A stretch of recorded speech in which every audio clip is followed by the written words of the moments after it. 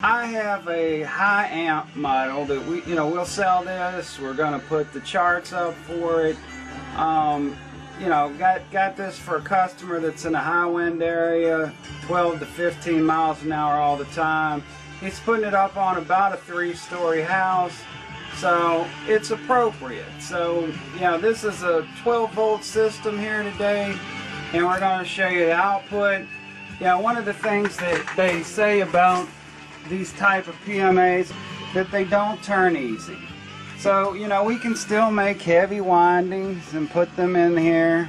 We can still make a decently low cut-in. Now, a 600 RPM cut-in on a wind turbine's unacceptable. Okay, so the thing that I want to talk about real quick is cut-in points and how they relate to wind power and what you should choose when you're deciding on what kind of PMA that you should get.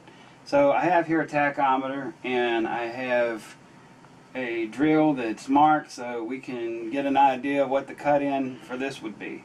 So in low wind, around 150 RPM, you see a lot of the manufacturers trying to get that to come in that area because, there's more power available in the higher winds, but if you don't get that kind of wind speed coming through on a regular basis, the turbine sits there idle.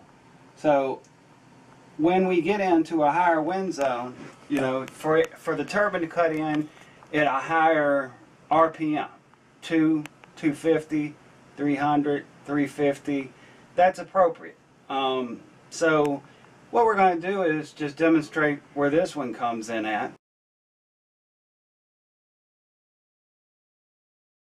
I'm going to start to turn this guy real slow here, and when this thing, okay, you start to see some amps.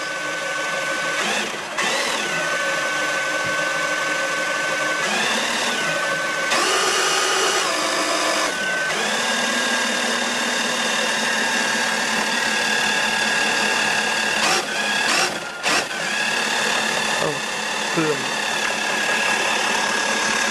Found a cut-in point there.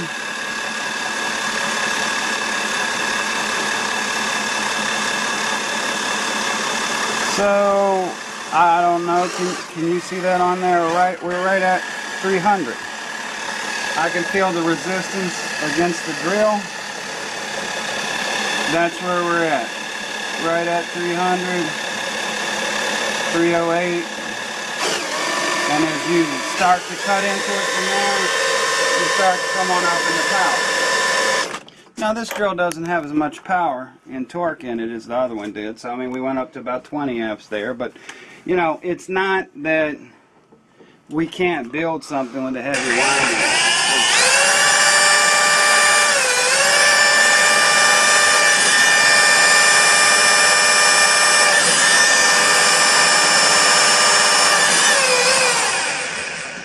Okay, so this is pretty good for a 12-volt model, I think.